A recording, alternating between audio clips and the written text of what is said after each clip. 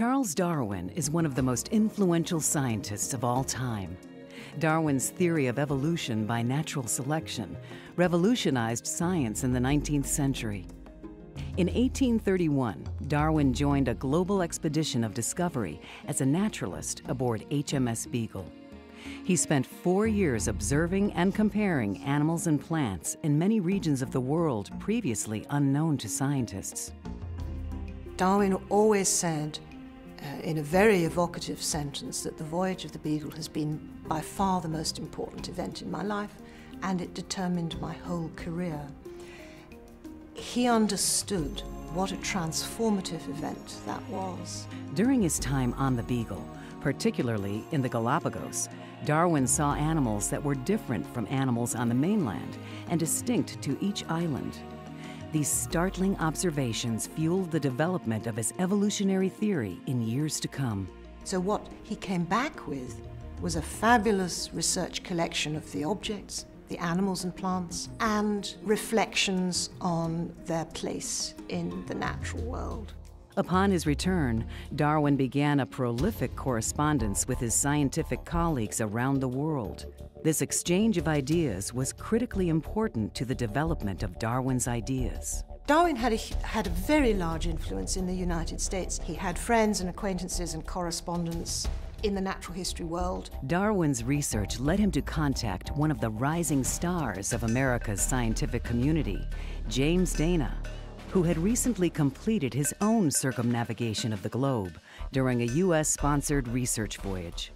Their common backgrounds led to a detailed correspondence on their own unique observations about the natural world. I think we could really say that Dana was the American Darwin. Dana had the same range of expertise, a great knowledge of the whole of the natural history kingdom. He had traveled the world in the same way as Darwin. He had spent his life collecting evidence to explore the way that nature operated. He was considered probably the greatest American geologist for most of the 19th century. He also developed certain ideas that shows what tremendous insight he had. Mutual interest in both the details and the grand theories of science connected the two men. Darwin was anxious to learn about the things that Dana had collected and had described, because it was a continuation of his own interests as well. And they both had, of all things, a great interest in barnacles. They also had interest in corals. Their surviving correspondence offers a wonderful example of how Darwin worked with the greatest minds of the day as he developed his theory of evolution. Ultimately, Darwin published his ideas in The Origin of Species in 1859, a book that sent shockwaves throughout the world.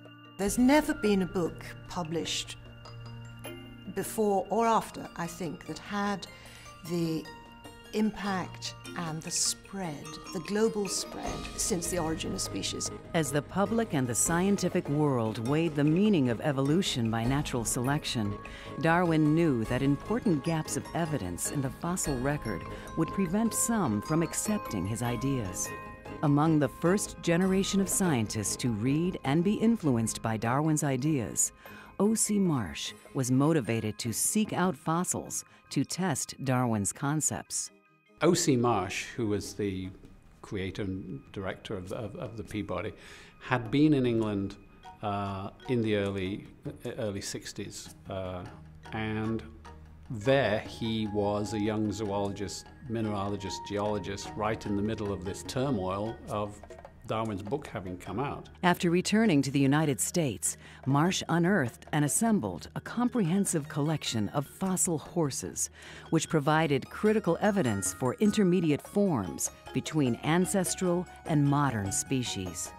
At the time of their discovery, they were immensely influential to scientists and the public in ongoing debates about the validity of evolutionary ideas. It was the first major evolutionary transition, spanning something like 60 million years, from a little animal with 4 toes at the front that was no bigger than a dog, to the modern huge horse which only has 1 finger in each foot. Nothing like this had ever been discovered before. A clear series of evolution in the fossil record. Now, when Darwin wrote The Origin of Species, he was very dubious about what the fossil record could ever tell, because in his view it would always be too incomplete. But here was the fossil record of one kind of animal, the horse, brilliantly documented. And this was, in a way, a tremendous vindication of Darwin's theory. Darwin's influence in America and around the world persisted through the 19th century and continues today. The legacy left behind by the reactions of his contemporaries offers a window into the meaning of his ideas to those who first encountered them, and continues to shape how they are interpreted today.